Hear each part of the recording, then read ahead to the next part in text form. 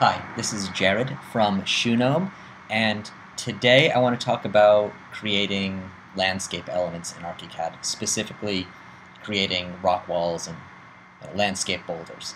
This was a question sent to me in an email this morning, and so instead of just writing a response, I thought I'd record a video and show everyone else what I'm thinking. So there's a couple ways to do this. One is you can look for existing ArchiCAD objects out there that might meet these needs. I believe there's some third-party landscape libraries, and then there's, I think, a few things on the bimcomponents.com website. But there's two other ways which I think are probably faster and provide more options, and that's to make your own boulders in ArchiCAD, which is very easy, or to steal some things from SketchUp. So I'll show you the SketchUp warehouse direction really quick, and then we'll make some boulders. So first of all, we're going to go to the 3dwarehouse.sketchup.com and search for boulders, and I've already done that, and I found these guys. They look pretty good. So I've actually already downloaded those, and that is right here. So we're going to go to ArchiCAD and just drag and drop the SketchUp file into our plan. This is, again, one of these great connections between SketchUp and ArchiCAD, that this is as simple as dragging and dropping, just like we would a PDF or a DWG. So while I'm talking, we've now placed these boulders in there. And you can see on the floor plan they're a little intense, a lot of faces there. If we go to Palettes, Polygon Count, we can look under Objects, and let's see if it's showing up yet. Oh yeah, here's our new boulder object we just put in. It's got 4,000 faces for 8 boulders. So you can imagine if you were doing a large field of rocks, like a garden, you were building a wall out of these, using these objects could get big really fast. So as it stands, this one object is about half the polygons of this entire file. Now, if we go, let's close that. If we go to 3D, we'll see here's our new boulders. They're a goofy color. That's easy to fix.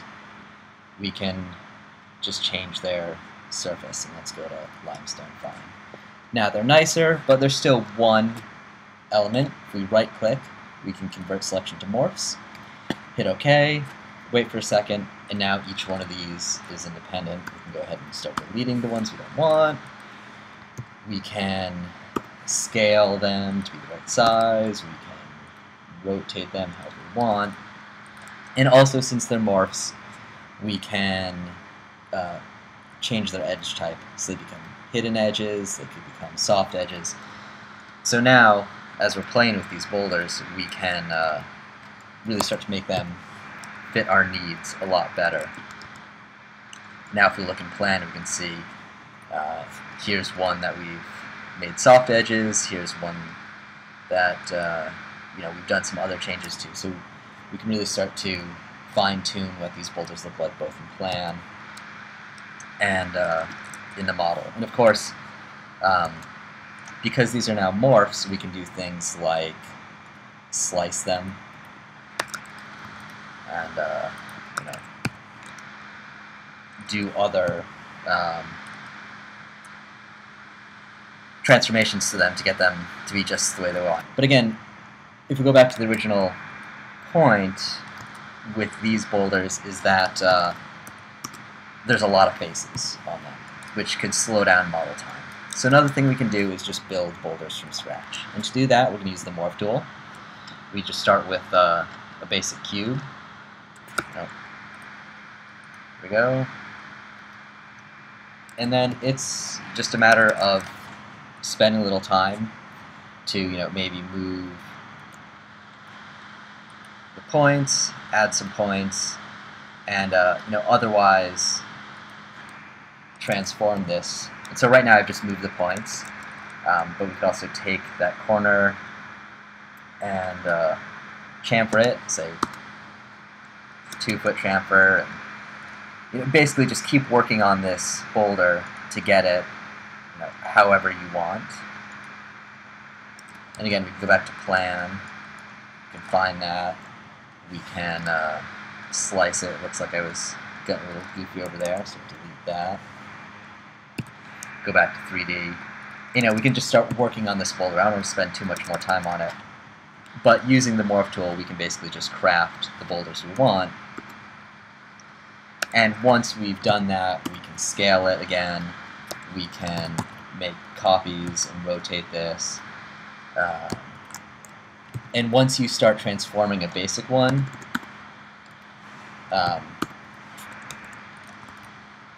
like if we rotate this boulder 14 degrees in the X direction, in the Y direction, you can start getting one boulder to be a lot of different forms. And again, just like we changed the SketchUp imported objects, we can change the qualities of the edges and start to make these boulders, again, look much more boulder-like than I'm showing right here.